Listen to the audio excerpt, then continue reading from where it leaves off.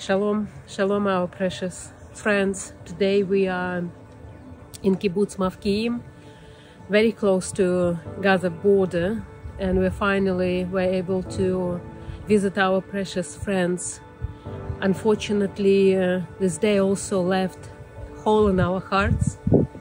We were just a few days later, and we were not able to hug our precious Shoshi, our precious Holocaust survivor who just passed away a few days ago. And today as we came, we saw the sign of her passing, sign for Shiva.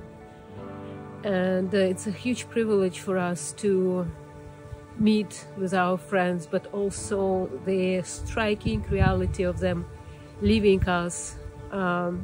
It's very hard. So we appreciate your stand with Israel. We appreciate your stand with us as we are in this race against time. But the visit that we had with only 2 survivors left in Mavkiim, when last year we visited 5.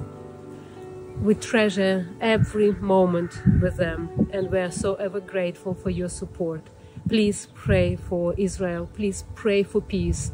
As we're recording, we hear this unrest that is happening just a few miles away from here.